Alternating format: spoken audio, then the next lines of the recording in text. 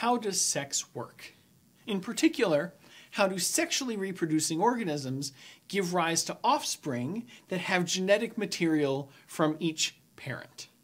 Before we can answer that question, we need to clarify a few things about how genes are encoded on chromosomes.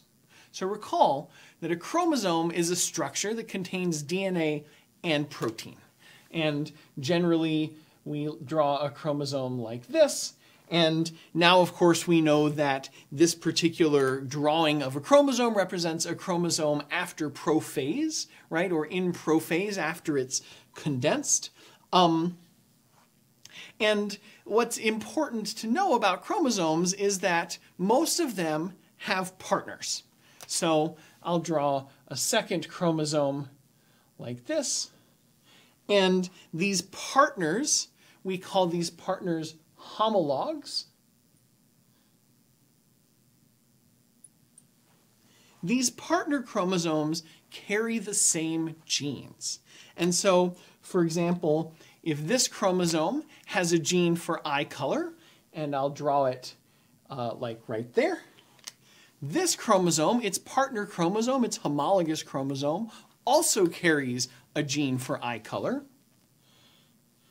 I'll draw it there. And as indicated by the fact that I use different colors for those two genes for eye color, genes can have different versions, right? And we call these different versions different alleles of a gene. And so because there are like different visible aspects, say for eye color, right? I have blue eyes, but some people have brown eyes, right? That means that I have alleles, I have particular versions of the gene for eye color that encode for blue eyes, that mean that I have blue eyes. But a person with brown eyes has different versions, has different alleles for the genes for eye color. Humans have 46 chromosomes. 44 of those chromosomes come in pairs like this. So there are 22 homologous pairs of chromosomes in most of the cells in your body. And the two remaining chromosomes, right, chromosomes 45 and 46, are actually the sex chromosomes. And so in humans, we call those sex chromosomes X and Y. Y kind of looks like that. The key, though, is that while most of the cells in your body have 22 homologous pairs of chromosomes like this, some of the cells in your body only have one set, right? They don't have pairs, they'll just have one chromosome from each homologous pair.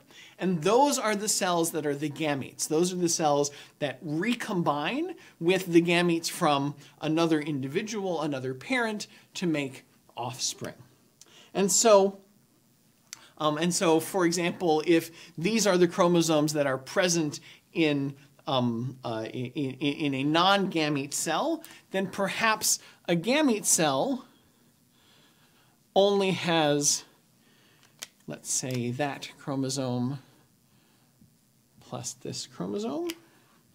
And let's say that the gamete cell carries this orange allele instead of the pink allele.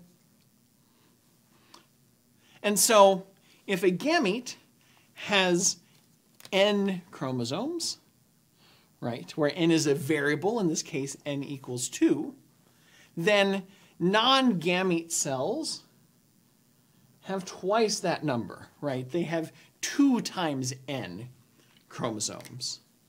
And the idea, of course, is that if this is a gamete from one individual and another gamete from another individual, let's say, looks kind of like this, right? If this is gamete from another individual and this gamete also has n chromosomes, then when those two gametes combine, right, this is sexual reproduction, then they produce a zygote, a single cell that has two N chromosomes again, right? And the single cell that is produced by these two gametes coming together is going to eventually develop into a full organism.